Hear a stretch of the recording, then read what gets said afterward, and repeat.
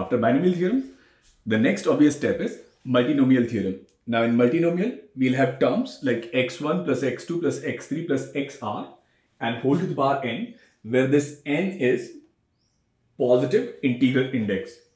Now, how do we write summation or how do we write expansion for multinomial theorem? So a general expansion for multinomial theorem is expressed as, so I'll take this x1, maybe this x1 to the power a1, x2 to the power a2, and xr to the power ar. Now, what about the coefficient of this term? So we'll write this coefficient as factorial n divided by factorial a1, factorial a2, and factorial ar, and we can express it as a summation of all the terms where each of this ai is greater than or equal to 0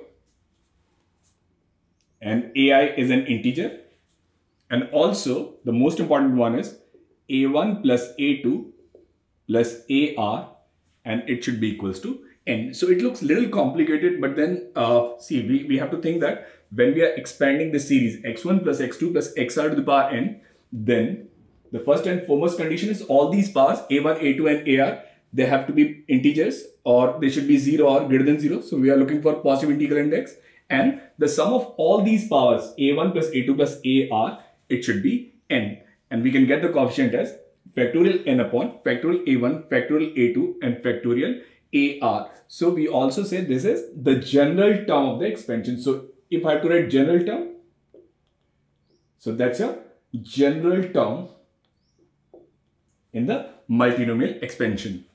So now there can be two questions. First, either they'll ask you to write general term of any multinomial expansion, or using general term we have to work out some problems. And the second problem that we generally see in multinomial theorem is number of distinct terms.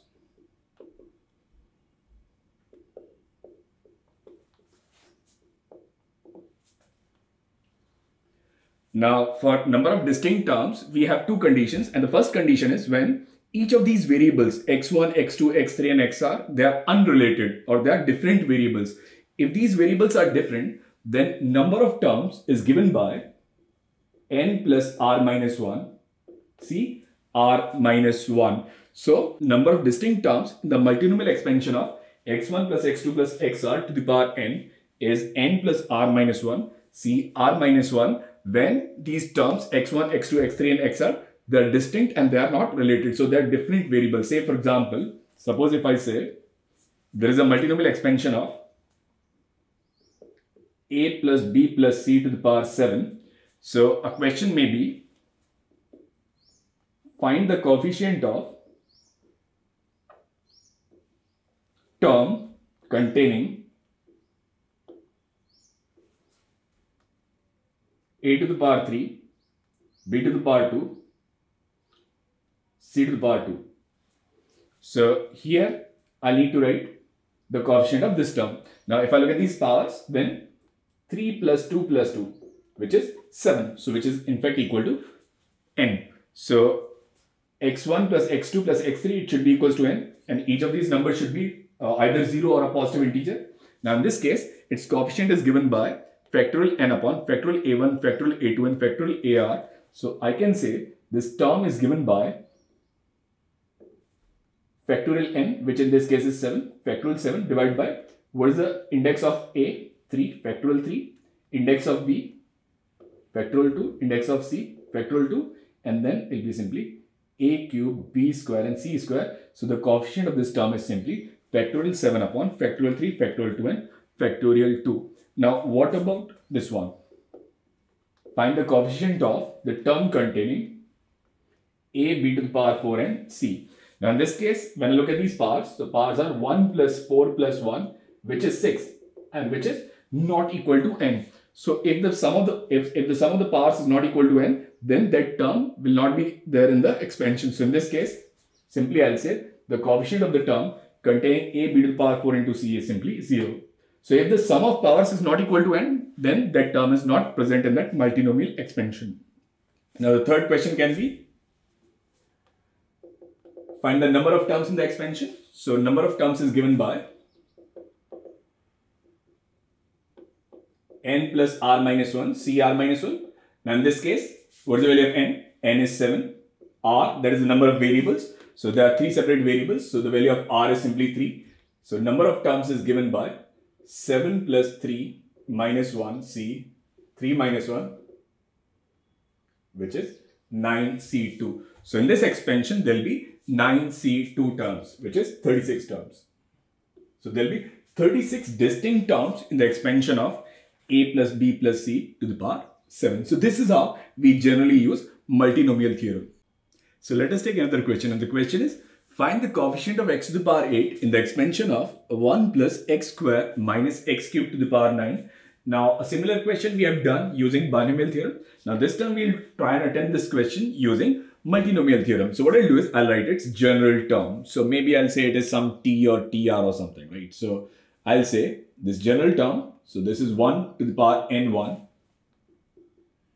x squared to the power n2, and minus x cubed to the power n3, where this value of n1 plus n2 plus n3, it should be equals to n, which in this case is 9, and then it will be factorial 9 upon factorial n1, factorial n2, and factorial n3. Now we look at what are the combination of the values of n1, n2, and n3 with which I can get this x to the power 8.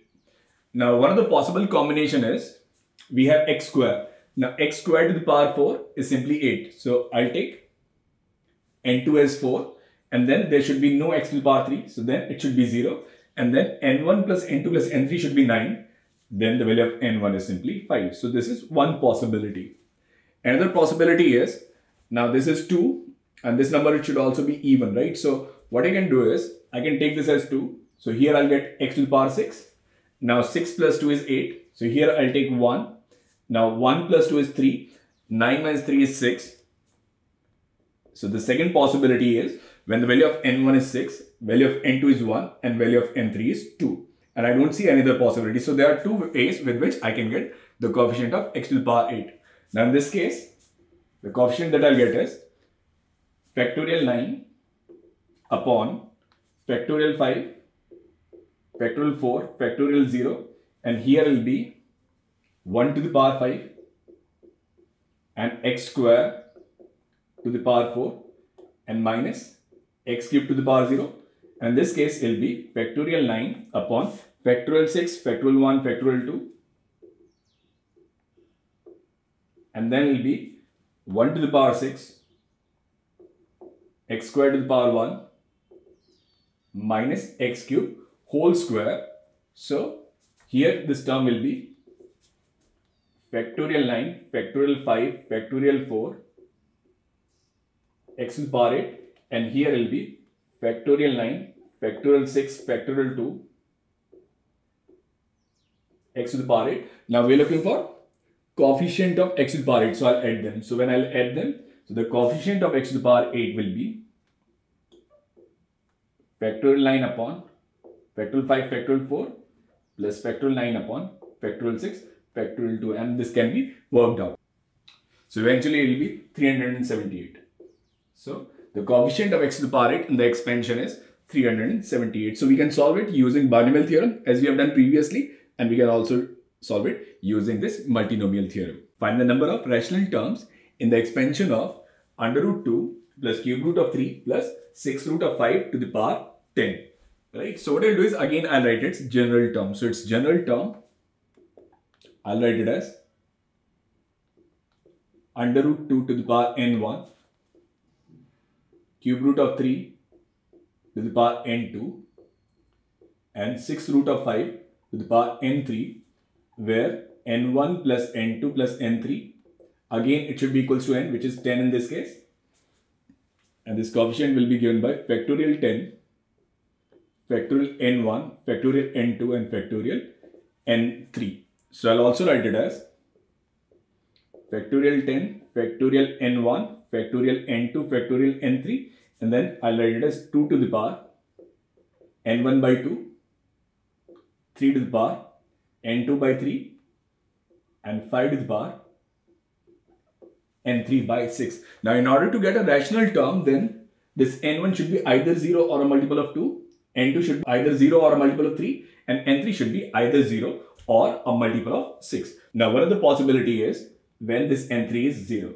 Now, when this n3 is 0, this n2 is 0, this n1, it has to be 10, and 10 by 2 is 5, which is an integral value, right? So, one of the possibility is when the value of n1 is 10, n2 is 0, and n3 is 0. Another possibility is when n3 is 0, if I take n2 as 3, I'll get n1 as 7. So, which is like 7 by 2, which is not rational. So, I will discard that. I'll take another one, and which is when I'll take this n2 as 6. So, if I take n2 as 6, n3 as 0, I'll get n1 as 4, and 4 by 2 is integral, right? So, in this case, the value of n1 is 4. So, that's my second possibility. Now, what about when n3 is 0, n2 is 9? Again, 1 by 2, not integral. Now, the third case is when we take value of n3 as 6. So, if I take value of n3 as 6, now I need 4. I cannot get 4 from here, right? So, in this case, the value of n2 has to be 0. And in this case, the value of n1 has to be 4. So, there are three possibilities, either 10, 0, 0 or 4, 6, 0 or 4, 0, 6. So, the number of rational terms in the expansion of this series is simply 3. Now, what if I ask you what are the number of irrational terms? So, for that, I need to find total number of terms.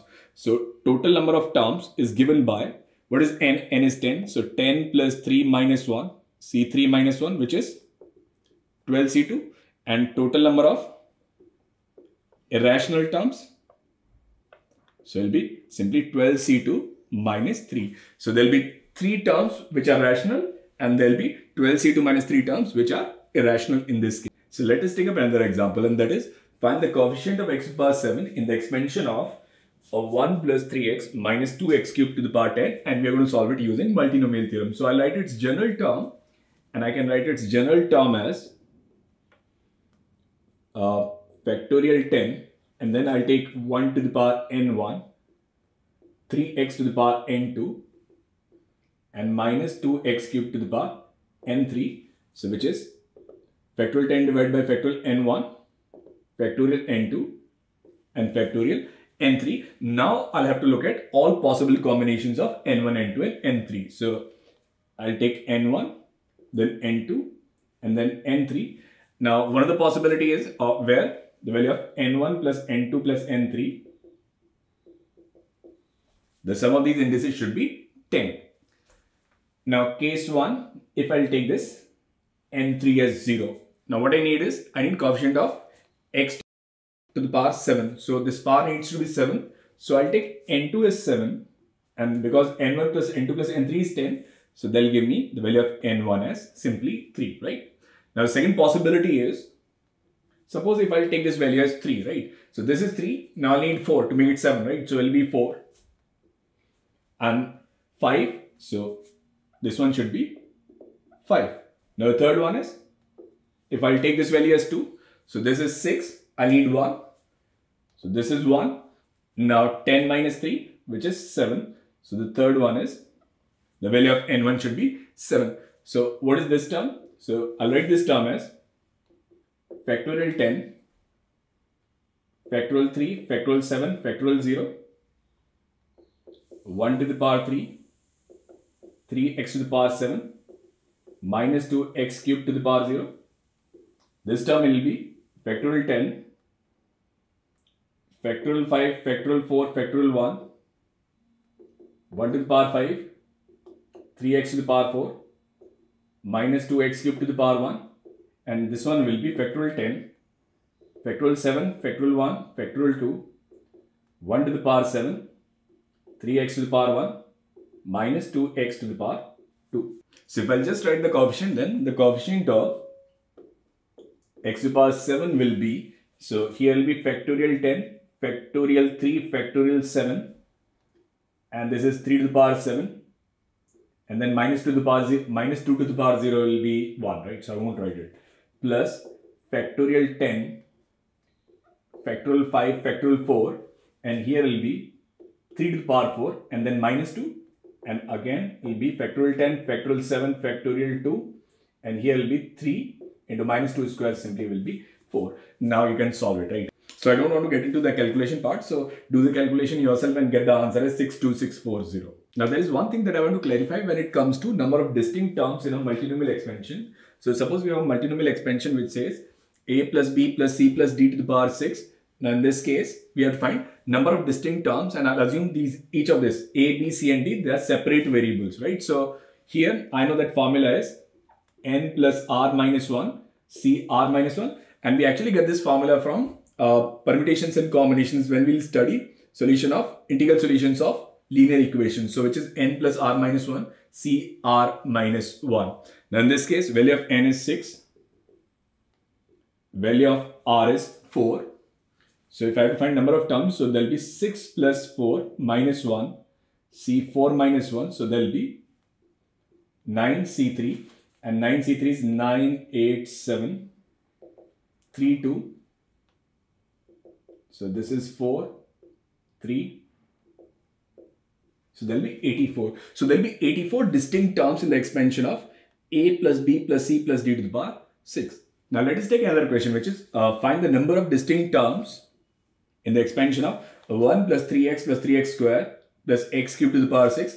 Now here suppose this is a, this is b, this is c, this is d, and this is n is again 6. So if I use the formula again, I'll get number of distinct terms as 84. But if I look closely, then this 1 plus 3x square plus x cube is in fact nothing but it's a formula for a cube plus b cube plus 3a square b plus 3ab square. So I can actually write it as 1 plus x whole cube to the power 6, and here will be 1 plus x to the power 18. Now it becomes a binomial expression, and we know that in case of a plus b to the power n, number of distinct terms is given by n plus 1. So in this series, the number of distinct terms is not 84. Number of distinct terms is simply 19. So that is the reason every time I'm telling you, like, we can use this formula when each of these variables, they're separate or they're distinct, because a, b, c, d, if they're distinct variables, then we'll get the answer as 84. Now in this case, when we have all 1, x, x square and x cube is the same variable x that we are getting every time, right? Now in this case, suppose if I have to find any specific term, maybe b to the power 6, so then it'll be a to the power 0, c to the power 0, d to the power 0. So it'll be only a unique term. So it'll be only one term that will have b to the power 6. But in this case, suppose if I want to get x to the power 6, then I may get x to the power 6 from here. I may get it from x to the power 4 and x square and x to the power 4, x to the power 3, x square and x. So lot many terms, they'll just combine to form this one distinct term, which is x to the power 6. So that formula is only applicable in the case when all the four variables are distinct. If they have the same variable, then number of terms will be much less than what is given in that formula. So I'll take another example. Say for example, find the number of terms in the expansion of x cube plus 1 upon x cube plus 1 whole to the power 100. Now I cannot use this formula, which is n plus r minus 1 cr minus 1, just because these variables, they're same. Like this is x and again it's some power of x, right? So I cannot use the same formula. Now how do we find number of terms in this expansion? Now what I know is, what is the highest power of x possible in this case? The highest power of x possible in this case will be x to the power 300, and then every time there will be some power of x cube, it will be multiplied with some other power of x to the power 1 upon x cube. So these powers, they'll get reduced. So there'll be some coefficient, right? So I'll write maybe a0 and then maybe a1, and then it'll be again x to the power. So 300 minus 3, so there'll be 297, and then again it'll be some x to the power 294. So this is how it'll continue, and then we'll have one term where we'll have x to the power 0, because this series will continue up to x to the power 0, and then it'll be 1 upon x cube, 1 upon x to the power 6, and eventually it'll be 1 upon x to the power 300. So all these powers of x, they'll spread from x to the power 300 to 1 upon x to the power 300, and between any two successive powers, there will be a difference of 2 terms. So what is the total number of terms in this expansion? So we'll have 100 terms here from 1 to 300. We'll also have 100 terms there from 3 to 300. And then I'll have this one term where there's no power of x, that is x to the power 0. So the total number of terms will be 201. So in this expansion, the number of terms will be 201. Now there is another formula in multinomial theorem which we generally don't use, but then because it is mentioned in the book, so I'll just mention it briefly. And it is to find the greatest coefficient in the multinomial expansion of a1 plus a2 plus an to the power n. So here the index is n and number of terms it is n. So the greatest coefficient in this multinomial expansion is given by factorial n upon factorial q to the power n minus r and factorial q plus 1 to the power r. Now, how do we get this q and r? So where q is a quotient and r is a remainder when n is divided by m. So all I need to do is I need to divide this n with m and I need to find its quotient and I need to find its remainder. So in this case, greatest multinomial coefficient will be given by factorial n divided by factorial q to the power m minus r and q plus 1 factorial to the power r. Now say for example, so it says find the greatest coefficient in the multinomial expansion of a plus b plus c plus d to the power 15. Now in this case the value of n is 15. What is the value of m? M is simply 4. So now when n is divided by m, so this is 4 and this is 15. So here in this case the value of q is 3 and the value of r is also 3. So the greatest multinomial coefficient will be factorial n, which is simply factorial 15 upon, that is factorial q. Q here is 3, right? So it will be factorial 3 to the power m minus r. So 4 minus 3 will be 1. And then factorial q plus 1. So q plus 1 is 4. So there will be factorial 4 to the power r, and r in this case is 3. So it will be factorial 15 upon factorial 3 factorial 4 whole cube.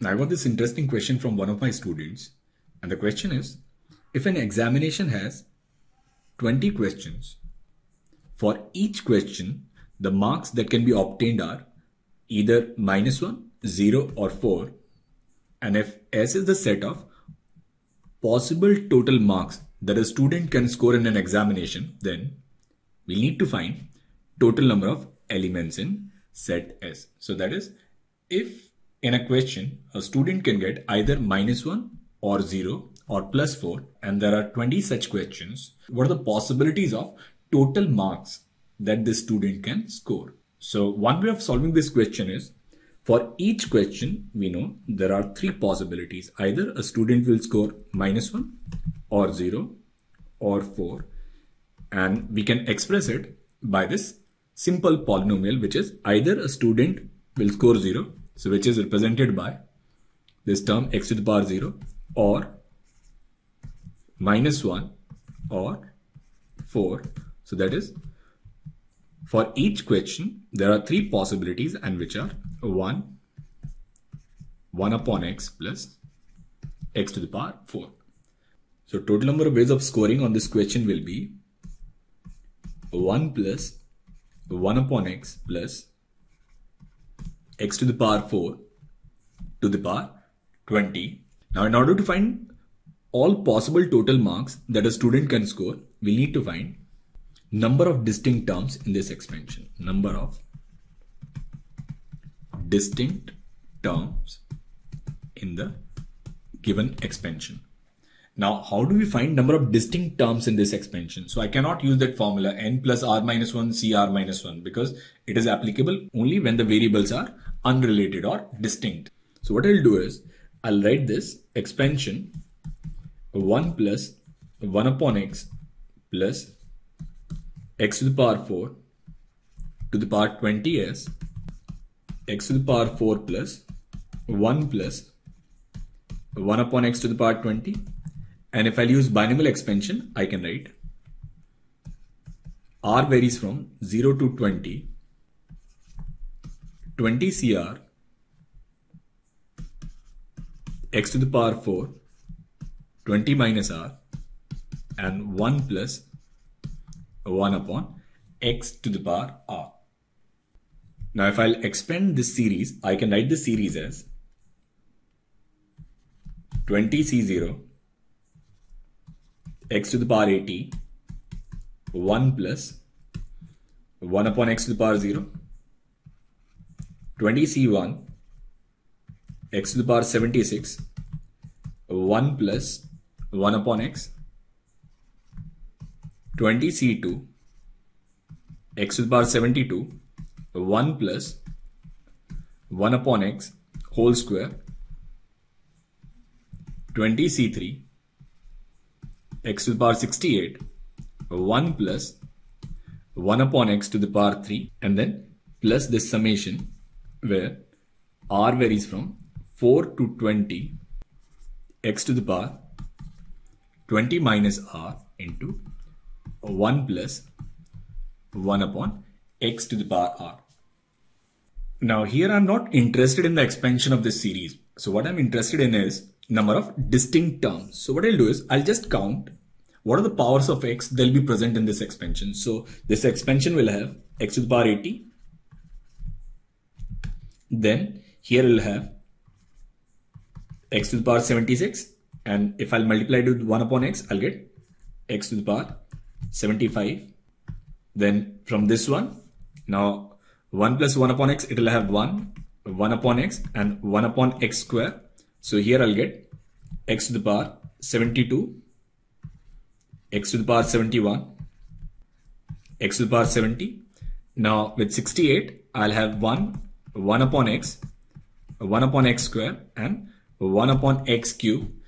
So here I'll get x to the power 68, x to the power 67, x to the power 66, x to the power 65. And hereafter we know that this r is greater than 4. So it will contain these 4 consecutive terms. So 1 upon x to the power 0, x to the power 1, x to the power 2, x to the power 3. So from here we'll get all the consecutive powers of x. So starting from 68, we'll get all the consecutive powers of x up to this 1 plus 1 upon x to the power 20. And there I'll get x to the power minus 17, x to the power minus 18, x to the power minus 19 and x to the power minus 20. So in this expansion, I'll have these terms starting from x to the power minus 20 to x to the power 68, and then we'll have these 6 more terms. So now I'll need to count number of distinct terms in this expansion. So I know that from 80 to 20, it'll be total 80, and then plus we also have x to the power 0 and then plus 20. So that's 101. And then minus, what are the missing terms? Missing terms here are 77, 78, 79, 73, 74, and then x to the power 69. So that is, there are 6 terms which are missing. So 101 minus 6, so that is 95. So the total number of elements in set S is 95. So there are 95 different possibilities in which the student can score in an examination.